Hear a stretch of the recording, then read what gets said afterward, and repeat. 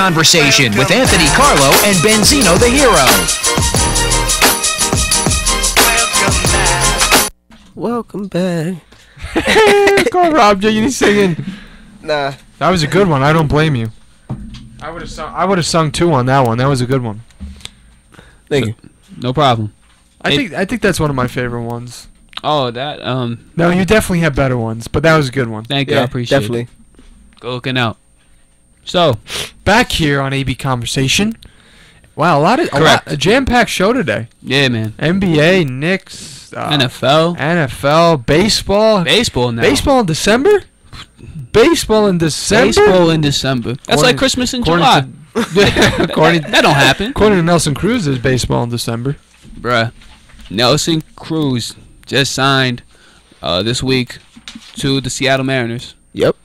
Now, with a 4-year, 57 or 47 mil? 57 million for 4 years. Nelson Cruz coming off as American League home run king, as well as actually major leagues. He led the major leagues in home runs. And so is that a $57 million contract worth giving to somebody who just came off of steroid allegations and a 40-plus home run season? Well, I should say, I think he finished with 30. I think it was straight 40. Was it 40? Yeah, I think it was just straight 40. Yep. I'm pretty sure. Well, giving him that money, you're going to expect some power now in this Seattle Mariner offense that lacked power.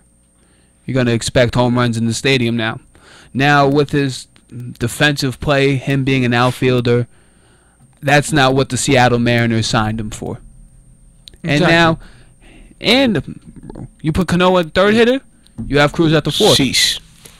What? That knocked Rob Jiggity's That's a power move. The Mariners just knocked off Rob Jiggity's earphones. Wow, Rob. By that power move. That's a power move. I think it's a good deal because you know why? I don't listen. We could debate all we want if Nelson Cruz has another year like that left in him. I think it's highly doubtful he's going to come back and perform that way for another 4 years. I mean, I could see it happening maybe once or twice more, and I still don't think it's going to be as good as last year. I think he's going to take a little bit of a decline, but I say he gives you a couple of more 25 to 30 home run seasons. Now, obviously, in the world of baseball, players want deals, so they want to be in for an actual contract. So they're not going to, he's not going to accept a 1 or 2 year deal. He wants a home for 4 years, so they negotiated on a 4-year deal, which I think is, for the Mariners, it's going to work out because they're trying to build up this offense with Cano and the acquisition of him last year, and a team that obviously needs a little more offensive support other than Robinson Cano. I mean, Cano can't do it all. So I think it was a smart move, and I think it's going to benefit them for at least 2 years. And the play of Felix Hernandez still being the ace of this staff. Yeah. I wonder if they'll sign. They signed Felix to a deal last year or 2 years ago. They signed Felix. They've been signing players. They've been having one big sign for the past 2 or 3 years. Yeah, well, they signed King Fernandez to King Felix to a major contract. Yeah. So they're trying. You see them trying to make these power moves. Yeah, absolutely, and I don't think they overpaid for Nelson Cruz either. Nah. They're paying him just over $13 million a year. They should be getting that. For what he did last year, I think that's perfectly respectable. Yeah. So I think it's a good move. I think that this team is going to, start to progress year after year, based on the moves that they're making. And they were in contention. They were for a good part of last year. Until like mid-August. They were. You wasn't expecting that from Seattle. No. So kudos to that organization and the moves they're making. They got Smoke on that team as well. Another good hitter on that team. Okay. So they're definitely adding enough. Like I'll say again, is it enough to make a first place run? I don't think so. Is it enough now to contend for maybe a playoff spot? Nelson Cruz may be that extra little nudge they need to get into the playoffs. Because I'll tell you one thing, the Angels aren't scaring anybody. You know my rant of earlier. Oh yes, we do. Check that out. You gotta hit the ball. They got taken out of the playoffs by the Royals. The A's are not scaring anybody. Speaking of the A's, talk about it. Getting rid of Josh Donaldson. Billy Bean, many people are asking, what are you doing?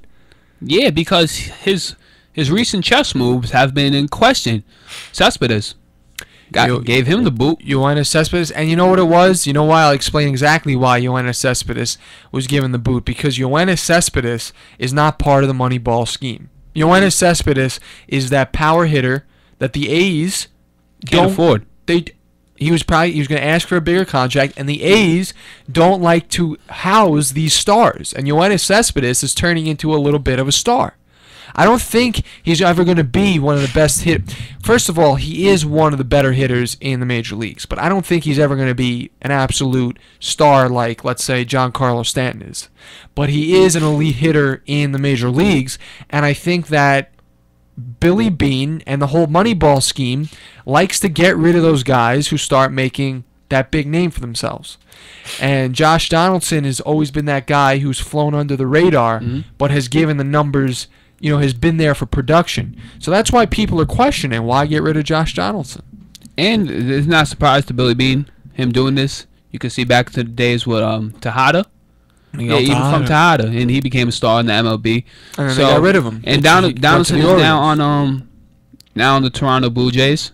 So does this help bolster their lineup?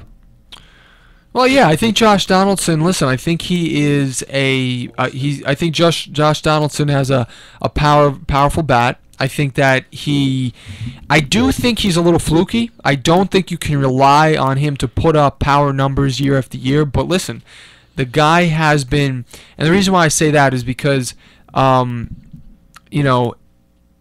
there's some guys who are going to give you those numbers, and there's some guys who show consistency, but then you feel as if they change teams and then they're going to fall off. Yeah, I'm not predicting that for Josh Donaldson, but I'm just saying that I think he will be a help to the team. I don't think he's going to be I don't think he's going to be a superstar, but I think he will offensively produce for the team. Now, speaking of the Blue Jays, earlier, a few weeks ago, they signed Russell Martin to a pretty big deal. Martin got signed for 5 years and $82 million to the Toronto Blue Jays. Really?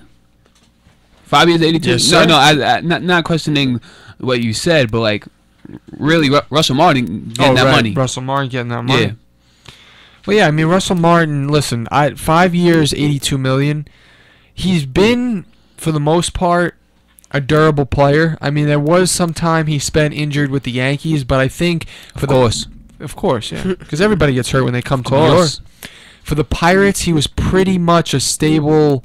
Actually, you know what? I believe he was hurt for part of last year. But the point is he's been an anchor pretty much for the majority of teams he's been the catcher for.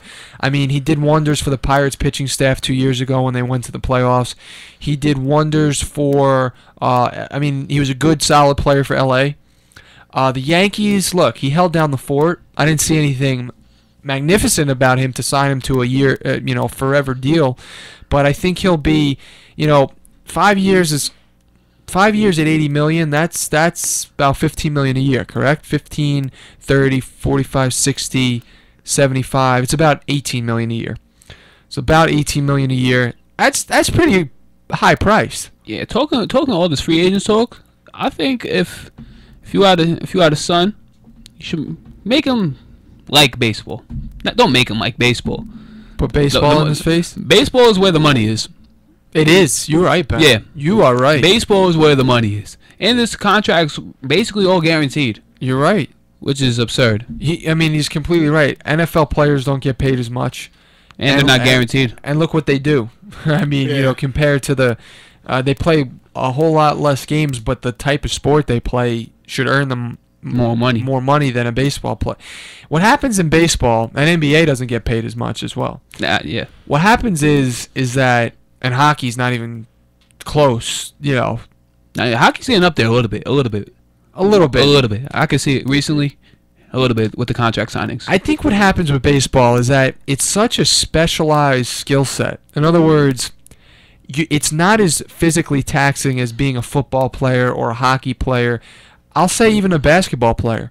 But what it is there's a specialized set of skills you have that I think it's so it's so specialized that I think that the contracts are much bigger because not everybody can do what somebody like a John Carlos Stanton can do.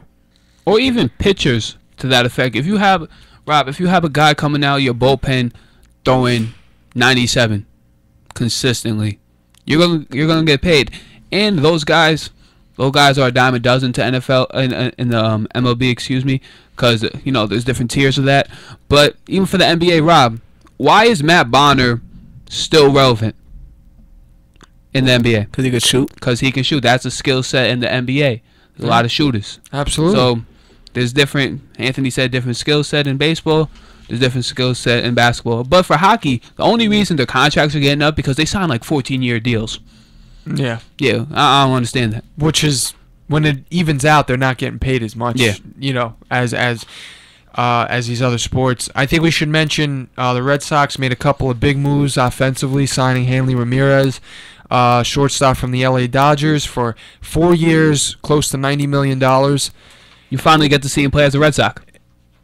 Did I say I ever wanted to see him play as a Red Sox? No, in general, the baseball world, because he was with the farm system. Oh, Then you're he got- right. Then he got You're shipped right. to the Marlins. I mean, they took him right away from any chance that the Yankees would have at signing him, especially with the captain gone. The Yankees probably looking to move away a little bit from. Well, I shouldn't say that. Bro, if they get 2-0, it's a wrap. If they get 2-0, it's a wrap.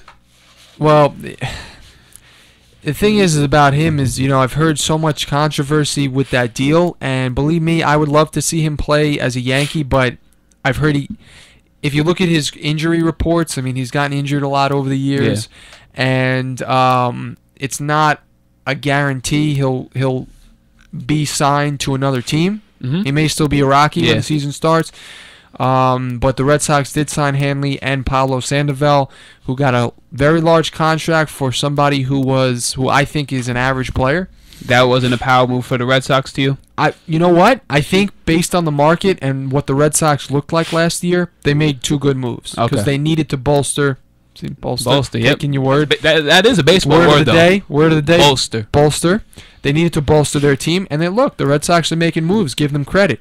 But in terms of him up against the rest of the league, I think he's a clutch player when it comes time to postseason. Had a great postseason this year, led his team to the World Series.